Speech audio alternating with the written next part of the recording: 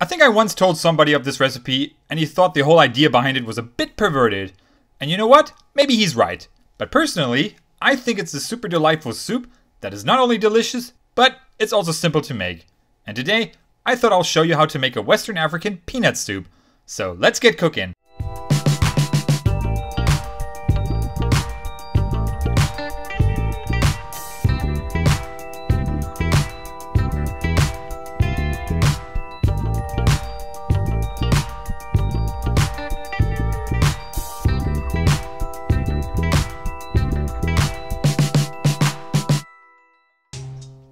Right, we're gonna snibble up some vegetables, and you should know the drill by now how that's done.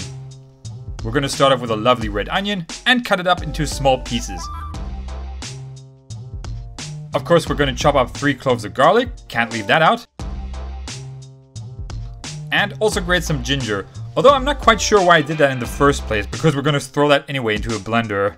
And last but not least, a nice sweet potato. I love sweet potatoes. They're so versatile and have such a lovely taste.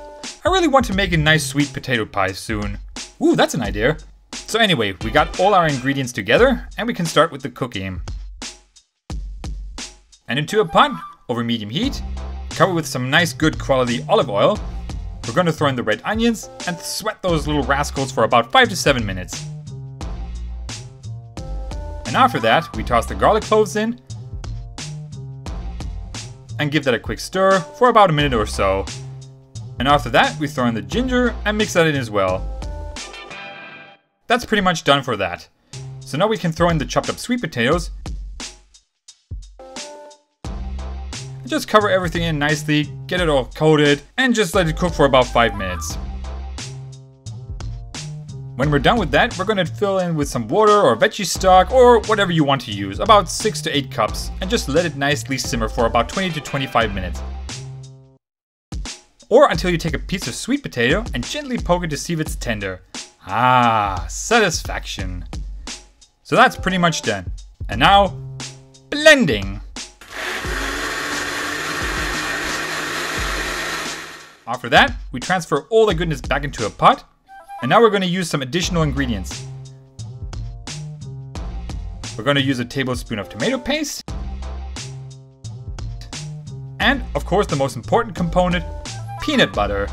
And you're going to add a whooping big ass of that mixture and stir everything in. Try to get some peanut butter without any additives or other nonsense. Some nice smooth and creamy one does the trick. Also crunchy is pretty good. That's pretty much up to you. Now with that said, we'll add a few additional spices.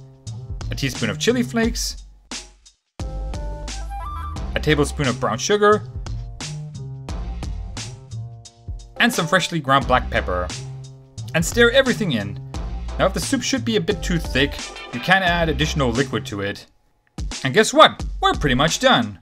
We'll add some bits of peanuts in, and serve it with a nice portion of whole grain rice. Now I have to admit, using peanuts as a basis for a soup is quite bizarre, but actually it's pretty much one of the tastiest